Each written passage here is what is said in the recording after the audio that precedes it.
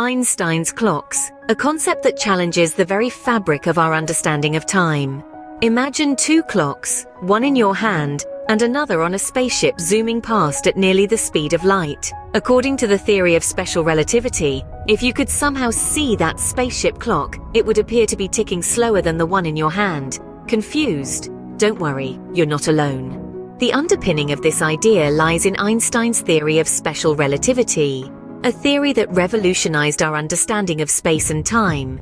Now, in the classical sense, time was always something absolute, something that flowed uniformly for everyone, irrespective of where they were or how fast they were moving. But Einstein came along and turned this notion on its head. According to Einstein, time isn't absolute. In fact, it's relative. The rate at which time passes can change depending on how fast you're moving compared to the speed of light.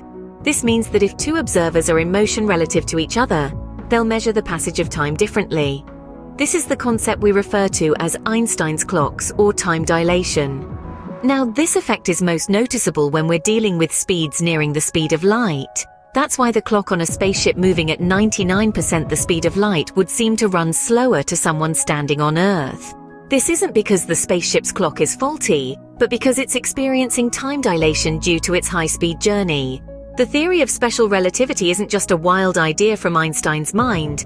It's a well-established theory in the realm of physics, backed by numerous experiments. However, the concept of time passing differently for different observers can still be a tough pill to swallow. It contradicts our everyday experience of time, but it's one of the many instances where science shows us that reality is far stranger than our human intuition can perceive. The idea of Einstein's clocks has far-reaching implications. It opens up discussions on time travel and faster-than-light travel. But remember, as tantalizing as these ideas are, they remain speculative, with no known way to achieve them with our current technology.